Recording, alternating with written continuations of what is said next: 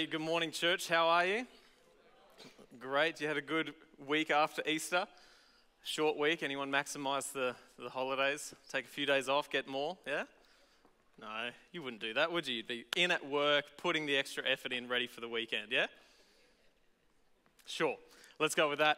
Look, it's great to have you here. If you joined us last week at Easter, it was a fantastic weekend, wasn't it? And if that was your first time you've come back, it's an honor to have you here as well. Hope you continue to enjoy that you meet some great people here, because I think that we're a pretty good church, yeah? Filled with some good people, all on the same kind of going in the same direction with what God wants for us in our life and how we can keep growing in that. Today, though, we're starting this series that we planned a long time ago because it's obviously a big need in not just the church, but in the world, and COVID kind of amplified the need for it. Now, it wasn't that we were successful in this area before COVID, but it really illuminated the need to speak into it, which the Bible does a fair bit, and it's this whole area of the things that are going on in our mind. Our thoughts, our fears, the anxiety we feel, that depression that sometimes people go through quite severely, or even mildly, that many of us have probably experienced, particularly in the last couple of years, of just being worn down even, of the thoughts that we're dealing with, the state of our mind can have a huge impact in our life, in who we are becoming, in how we are experiencing, and even how we are viewing things like God and other people and ourselves. And the Bible isn't silent on this topic. It is actually quite vocal on these topics. And this is why we've got Nikki coming next week to speak a little bit more accurately and specifically into some of the, maybe the more difficult to communicate aspects from a very professional point of view, I mean. Nikki actually worked with, if you remember last year, we had Dr. Robbie Zonderegger here for a weekend, and Nikki trained and worked with him for a number of years when she was on the sunny coast, and so she was the one that actually put us into contact with him. And now that she's able to come, we're going to hear from her. So I would make sure if I were you to be here next Sunday, and she's bringing a different message at night as well. So if you're wanting to learn and grow in this area, next Sunday in the morning and night would be a great way of putting more tools in your tool belt in this area in particular. But we're going to have a look through at a few things through the Bible in the next month that address these topics and how we can move ourselves if we find ourselves in a cave, how we can step out of these caves. And also identifying some of the things that we do that gradually step ourselves into it. And where this comes from is the story in the Old Testament where one of the big hitters, one of the well-known prophets, finds himself fleeing in fear and anxiety, kind of in a panic, flees and hides in a cave, and he has this great interaction with God while he's hiding away in a cave. But what happens here, let me set the scene here, is his name's Elijah. As I said, he's known as one of the, if not the greatest of the prophets in the Old Testament. He's just coming from this amazing victory that he had over 850 prophets. It was like 1v850 prophets of Baal and Asherah.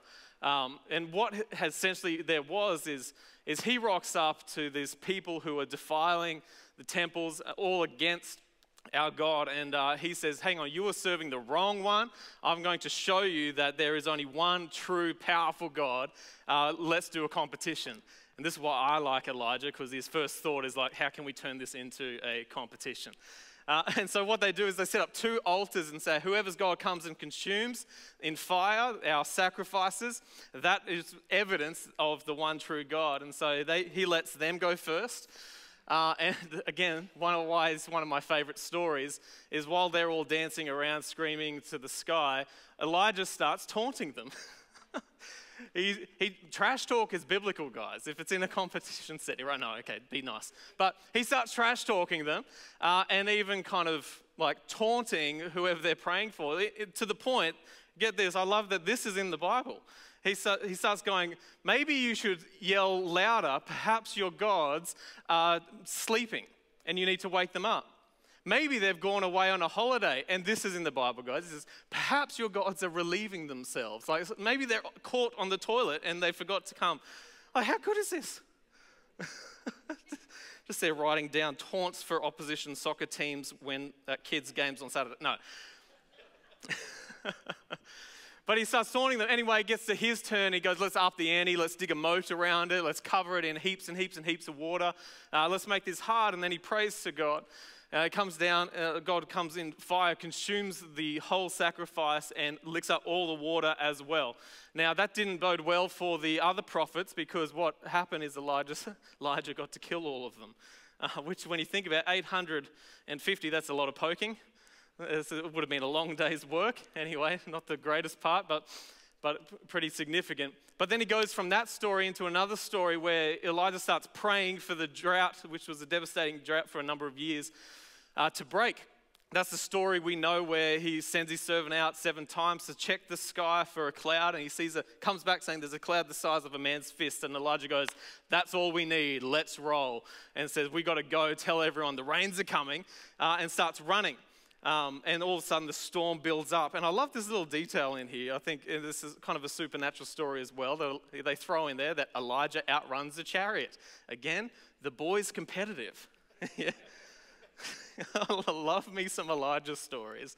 Anyway, outruns a chariot. Not bad kind of fitness regime he's on, or empowered by God, but off he goes. And then we find ourselves in this interaction where it's the king that kind of Elijah had shown up a number of times now, goes home and starts to tell the stories of what Elijah has been doing. And these are epic stories, aren't they? These are huge victories. And Elijah should be running on high right now.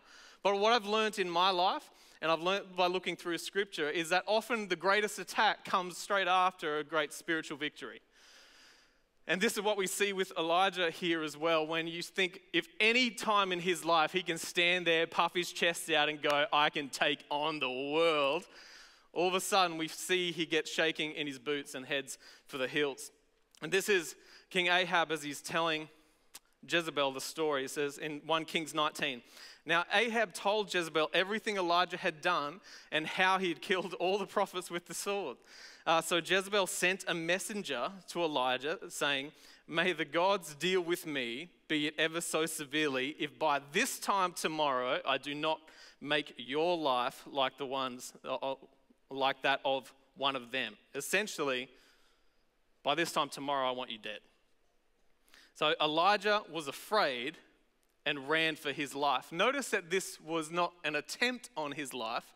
This was a text message, a nasty comment on his feed. This was a criticism, was a threat. This was just a verbal kind of message from someone saying, I don't like you, but I do want to kill you. Just after he had dealt with 850 people who were in a competition to see who was going to live and die. He was literally facing life and death in the previous story and fine with it. But now he gets this one threat, and Elijah starts to freak out a little bit. And this is what I've noticed is even if the situation kind of doesn't deem it, it's not always how we feel, is it?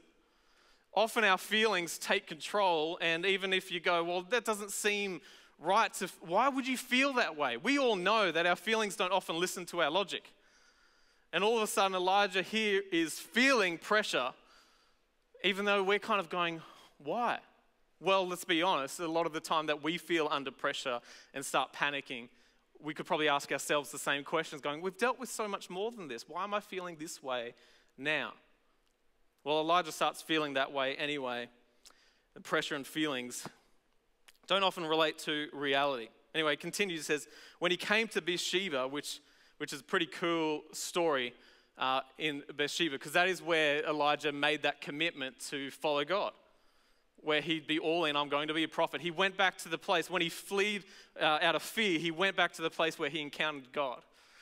Anyway, there's a whole cool story in there. This was in Judah. But there is where he left his servant and he started to walk away from the place that he encountered God. Anyway, so he left his servant there. He's by himself. And while by himself, he went on a day's journey into the wilderness. He came to a broom bush, which is a low one, sat under it, and prayed that he might die.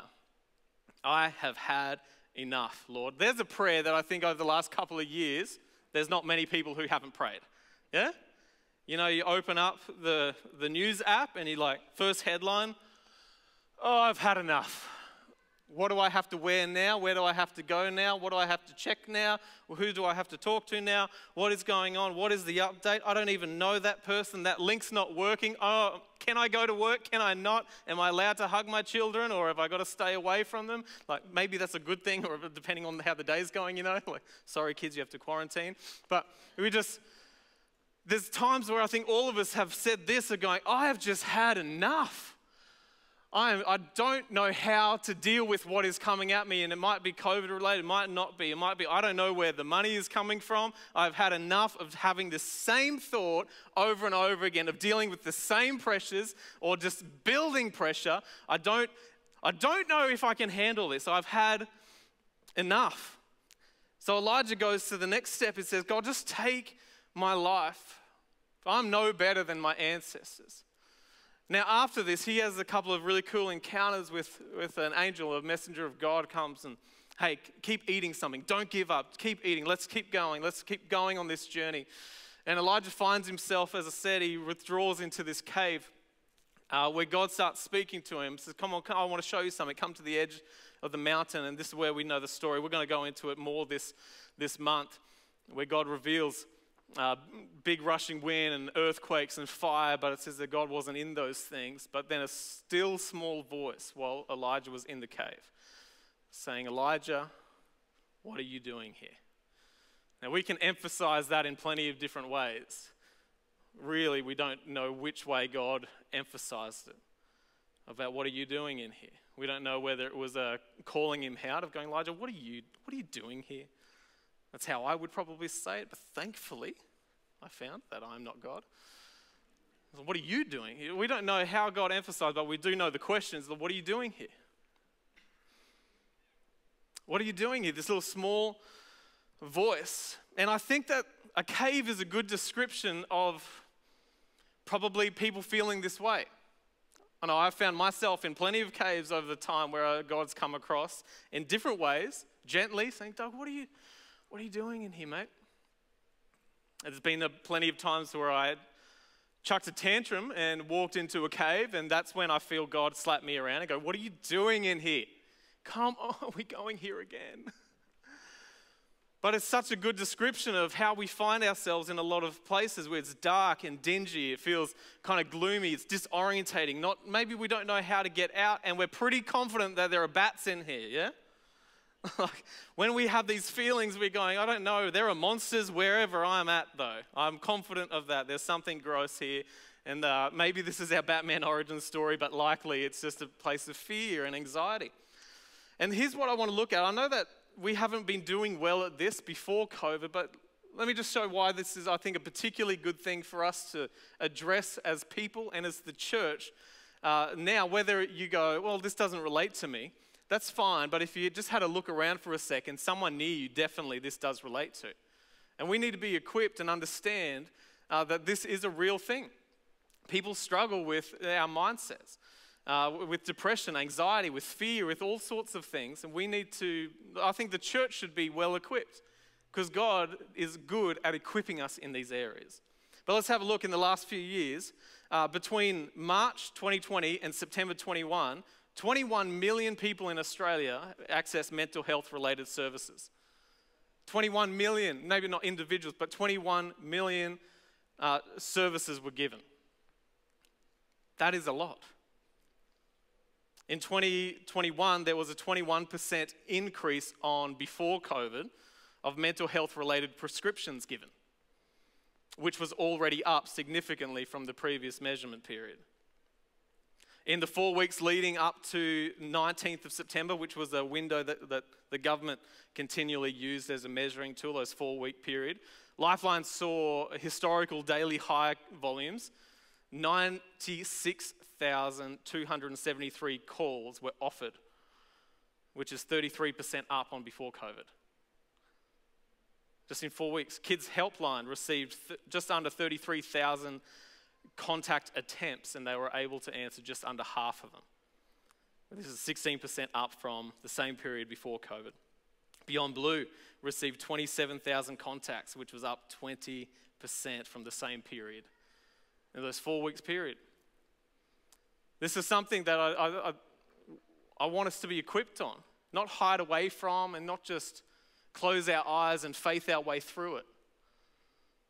Yes, we need faith, but also can we actually address that this is something that the world is suffering with, that the church is dealing with as well.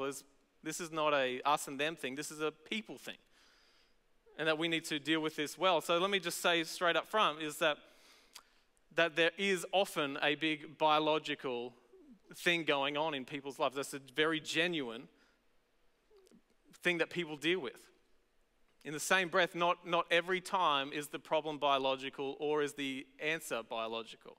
But it is often a thing that people have to deal with. So we don't want to have this culture of just toughen up, quiet down, just deal through it. No, often this is a problem. The other one is I think in the church we need to get better at removing the stigma that is still touching it. Now we're doing a lot better job, but I think there is still some way to go. Is that some of you wear glasses. And no one here is critical that you wear glasses. No one's saying that you lack faith. I put them on when I'm using my computer, and every time I'm doing it, I'm not hearing that you have little faith. No one is thinking that you're workspace because you're wearing them, or that you're trying to earn or trying to, undercut God's miracles. It's just that there's a part of your body that isn't working at optimal functionality.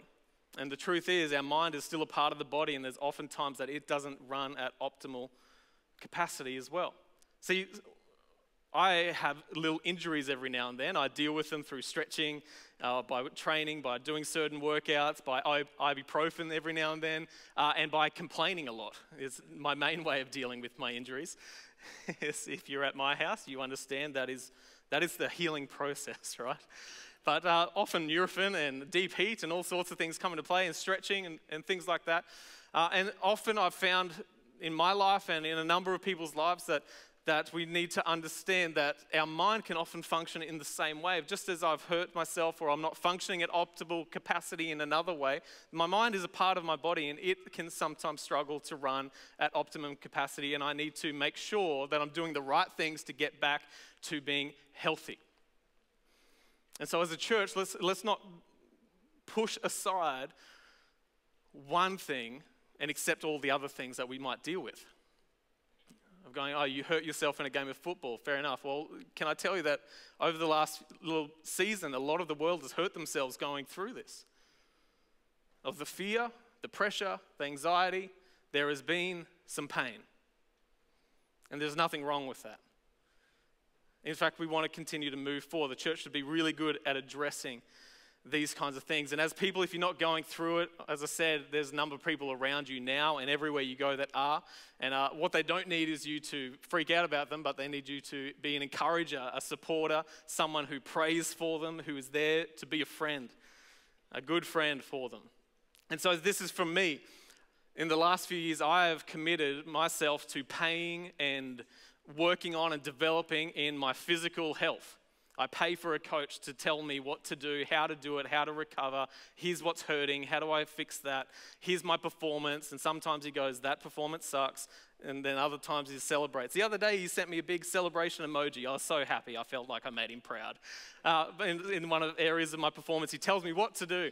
But this year I've committed to my family that I also want to add some tools into my tool belt with my mental health.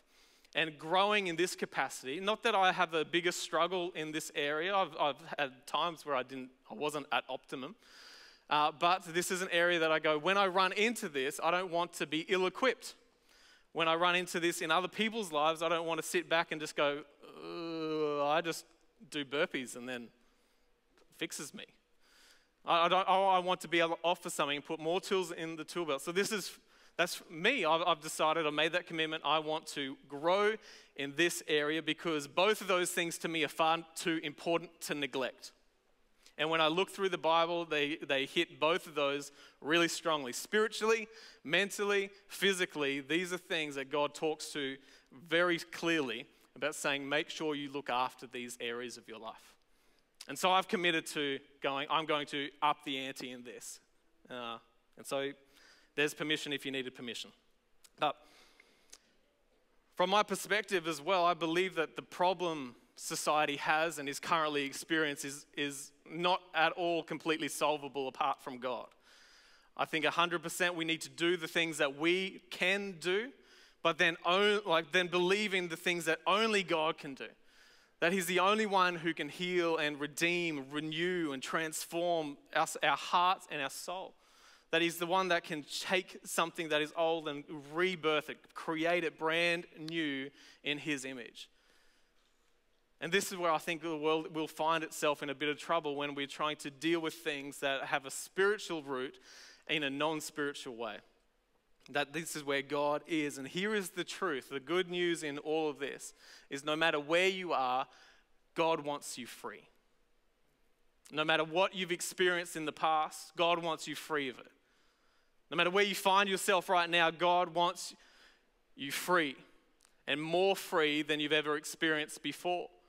I run into so many people in a whole different areas of life that take up this stance of, well, this is my lot given to me in life. I will just have to go through this for the rest of my life, and I'll probably have to deal with it now. In the last couple of years, I've sat in a number of doctor's appointments with family members where the doctors say, hey, this probably won't kill you, but you will die with it. You're going to have to deal with this for the rest of your life. And we just sit there and go, what a load of rubbish. That I'm not going to accept that when I've heard from my God, my Father, who says, no, I'm going to give freedom from these things that you're going to decide to live with. Is that God wants us free. So please, don't be someone who accepts going, oh, well, I've been told that this is going to be my burden for the rest of my life, when God is saying, hey, come to me and I'll give you freedom. Come to me and I'll give you peace. Come to me and I'll take the things that are old and bring them to be new. After Easter, if anything, we should understand that there is resurrection power in the name of Jesus. That those things that were dead or dying or not optimal, He wants to breathe new life in and see come back into life. That is who our God is. He's still in the business of resurrections. So let's not be people who go, no, that's only in a spiritual sense, but come on, let's have the faith to say anything in my life that is not in the will of God, anything that is on earth that is not like here on heaven, we should understand, hey, we've been taught to pray on earth like it is in heaven. If I'm not going to deal with this while I'm in heaven, I'm going to believe that I can overcome it here and now. That God wants us free. I can't believe this idea that I will deal with these things for the rest. I might, but I'm told to have faith to overcome it. I might have to deal with, I will go through a number of things my whole life, but we are told to have faith to overcome, to experience freedom. And if you look through Scripture over and over again, it's His desire for us to be overcomers. Galatians 5 verse 1, it says that it is for freedom that Christ set us free. Doesn't mean that we won't struggle with things, but it does mean that what happens to me is not my identity.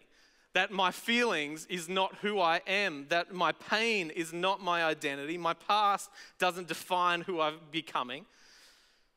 Come on, and I just want to encourage you that you are not what you feel. You're not what you feel. This is why we keep turning back to God saying, Lord, this is how I feel. And we try to get the update of Him going, that's fine. This is who I've made you as.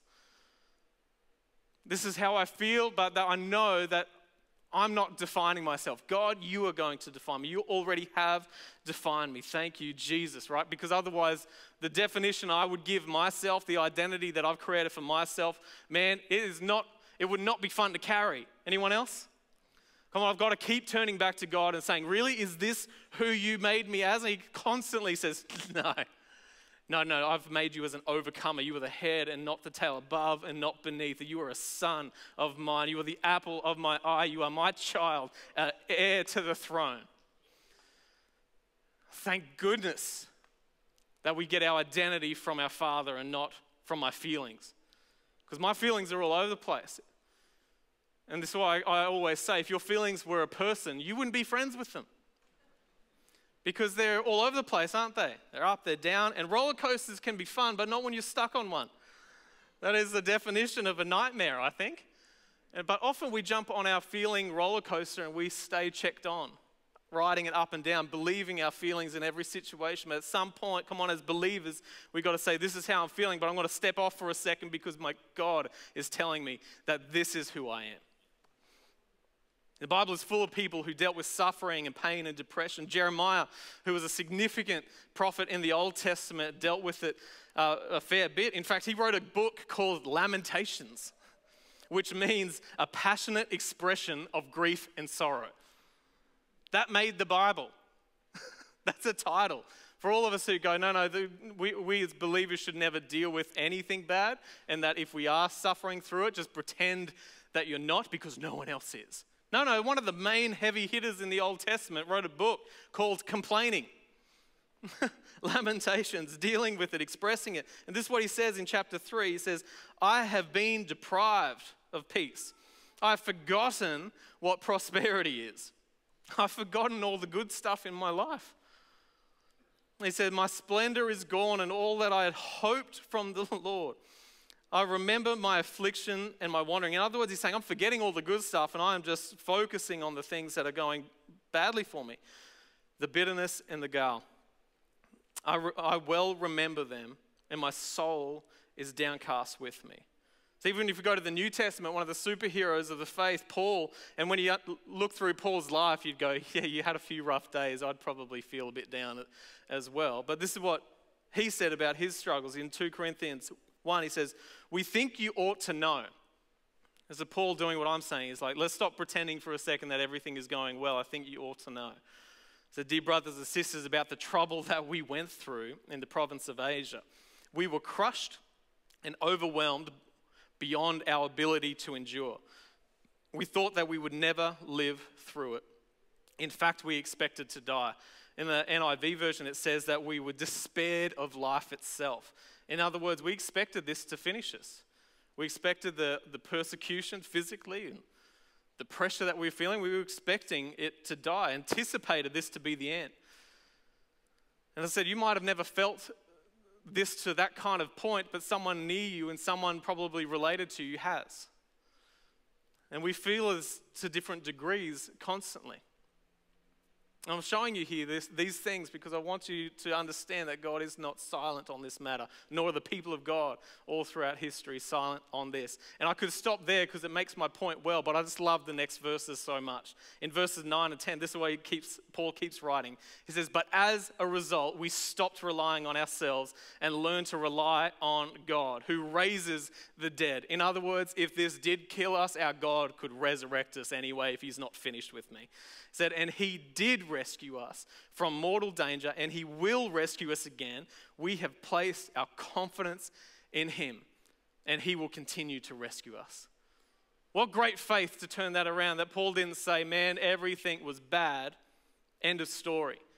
He said, I'm not going to lie, I'm not going to smile and say, oh, I'm amazing, everything's great, how's your day going? He goes, no, things are tough. And we expected to die. We thought this might be the end. But what we learnt is that I can rely on God in any times. I know that he can resurrect us. He can make a bad thing good. He can use everything for the better of those who love and serve him. And he can work all things out. This is Paul's revelation here. What an amazing revelation. Is that but God in this story. And so really quickly, I'm just going to look at a couple of things that we can identify that we do that step us into the cave in ways that the Bible talks about getting us out. As I said, next week, Nikki's going to look at a few more things from a much more professional manner. I'm not going to touch those kinds of areas because I really know I'm a big supporter of finding professionals to help us in the areas that they are experts in and not pretending to be experts. My strength is what God's saying. My strength is in the Bible. My strength is in these areas, and I want to encourage you from that. But next week we'll hear it differently, and maybe if you need to talk to someone more specifically about things that are going on in your life, I would encourage you to find the right people, not the nearest people. Anyway, the first thing I find that leads us into the cave is life imbalances. I'm going to go through a number over this month, but the first one is life imbalances. Johann Hari, in a book called Lost Connections, the subtitle is Why We Find Ourselves in Depression. He says this, he said, we need to stop talking as much about chemical imbalances. He doesn't say we need to stop it at all, but just as much. And more about the imbalances in the way we live. In fact, he goes on, I've read a number of other books that are pointing more and more data suggesting it's the way that our lifestyle exists right now is a big reason that we run into our fears, our anxieties, and even into the point of depression. The pace that we run in, the busyness that we hold, the kind of stationary life that is sitting in one spot for extended amounts of time, the food, the constant things that we are putting ourselves in is causing these kinds of imbalances. Now, 1 Corinthians 19, this is where Elijah responds to this whisper when God says, "What are you doing here?" One of his responses was this: "I have zealously served the Lord God Almighty, but..." He's not saying that's a bad thing, but he says, "But the people of Israel have broken their covenant with you, torn down your altars, and killed every one of your prophets. I am the only one left, and now they are trying to kill me." See, I am the only one. I am the zealous one. All the pressure is on me, Elijah's saying, which wasn't true. God had actually had another 100 prophets in the mountains, and he says, "I had 7,000 people who were faithful to me who haven't gone away." See, Elijah here is saying, I was the only one busting my backside for you, and I pushed hard, and all the pressure was on me. This was perfectly imbalanced. And Elijah's saying, and I'm going to fail now. This imbalance of pressure, this imbalance of effort. See, what I find is that although things are doable, they're often not sustainable. And not everything that is doable is sustainable. In Ephesians, it actually says that all things are permissible, but not all things are beneficial. And we've kind of created a pace that we cannot sustain, and often it just catches up to us, doesn't it? Here's a moment we find that this pressure and this pace caught up to Elijah. And this is why the Bible goes on and on and on about things like Sabbath, about rest, about what happens when we strive in our own effort versus when we are living in the grace of God. Ecclesiastes 4 verse 6 says, "Better one handful with tranquility than 2 handfuls with toil and chasing after the wind." You go, one hand, but I have 2. And we live in a society that if 1 is good, 2 should be better, yeah? Yeah, $1 is good, 2 is better. 1 house, 2 is, come on. Matthew 11. This is in the Message paraphrase. Eugene Peterson, which is a great pastor of our generation, he worded it in this way. He said, "Are you tired or worn out, burned out on religion?" He says, "Come to me," which is Jesus. "Get away with me and you'll recover life. I'll show you how to take real rest. Walk with me and work with me." Notice there that it didn't stop at just get away, go on a holiday, go have a Jesus retreat, and he's going to just kind of like tell you you're pretty and that's the end of the story. But no, the idea isn't to escape with Jesus and become a lazy Christian. The idea is to go to Jesus and him teach us how to move forward. See, watch how I do it. Learn the unforced rhythms of grace.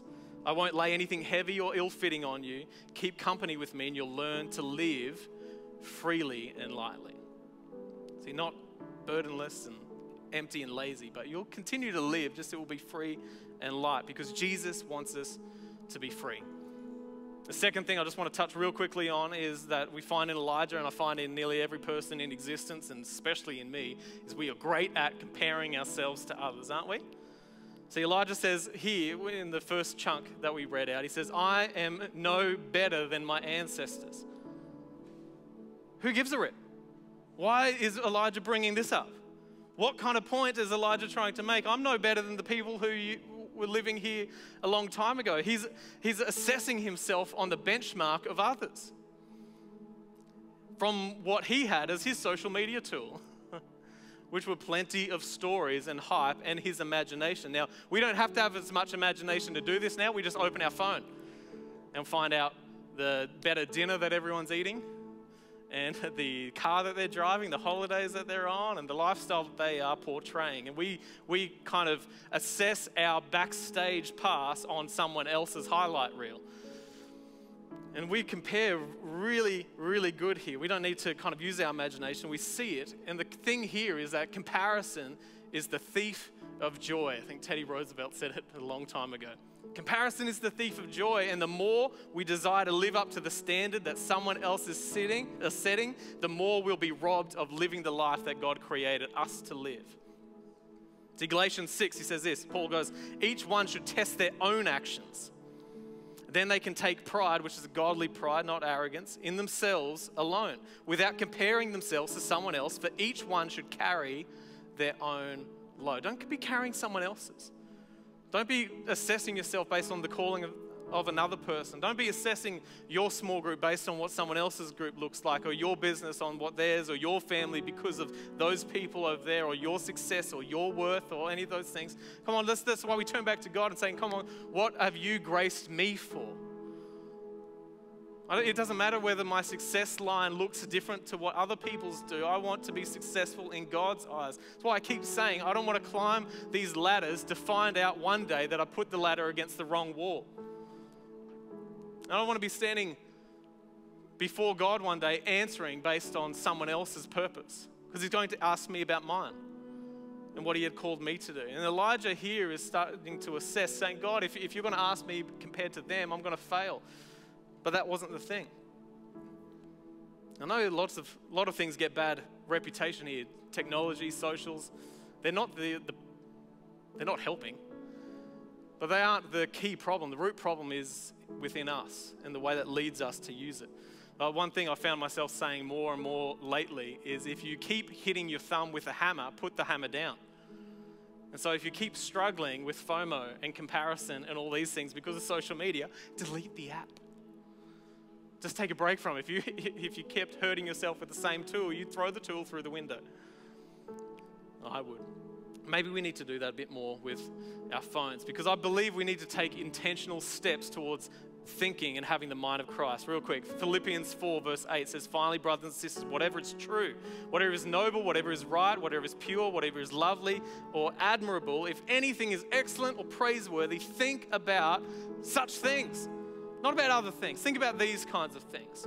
And my prayer for us, church, is that we might not belittle the things that impact our minds and what Christ is going to do within us. See, Romans 12 tells us that it's by changing the way that we think that we'll be transformed into a new creation.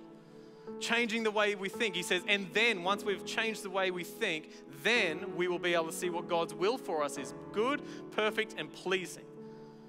So let's not belittle these things that we might be struggling with, our thought process, the lies that we buy into, the fears that we have.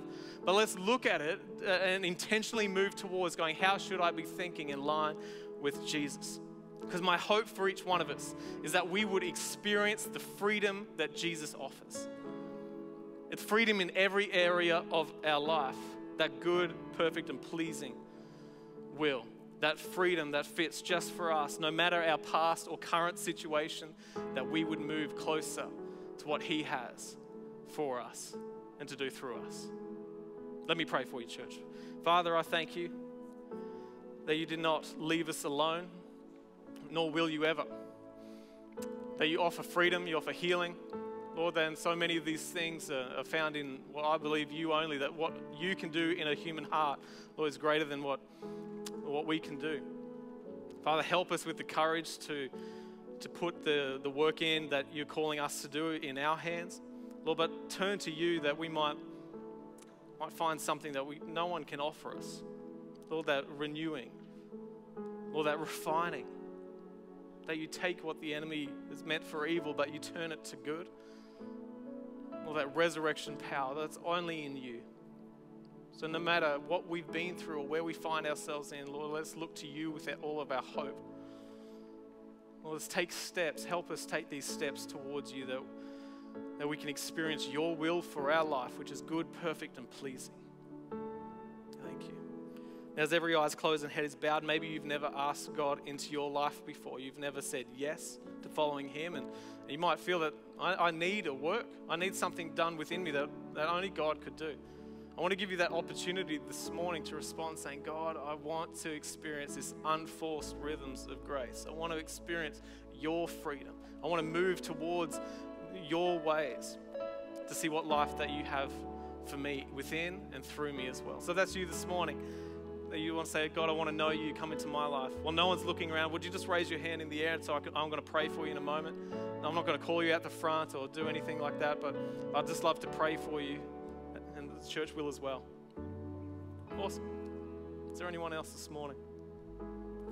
Fantastic. Let me pray for you, church. Father, I thank you, Lord, that as people are saying yes to you, that you move within them, that you make them brand new.